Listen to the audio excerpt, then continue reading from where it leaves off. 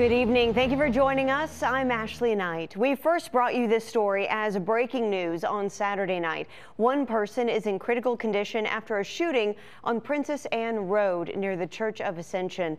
It happened just before 7 o'clock last night.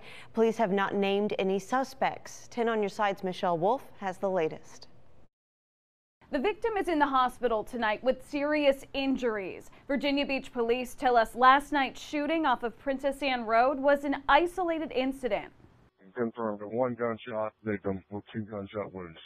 We also have a second victim that has been assaulted. Hours before Palm Sunday, flashing lights, yellow tape, and dozens of police officers. This church parking lot in Kempsville became a crime scene. Virginia Beach police responded to a shooting just before 7 o'clock on Saturday. Responded gunshot wound at 4853 Princess Anne Road, Church of the Ascension. Officers focused on a blue sedan parked at the Church of the Ascension. Those who live off of Princess Anne Road told us they didn't hear gunshots Saturday and thought that strong winds that night may have muffled the sound. I have 2 GSM patients with conscious alert. One to the stomach, one to the leg. People who live in the area did not want to be on camera, but told us they didn't hear anything unusual and were shocked to hear there was a crime scene so close by.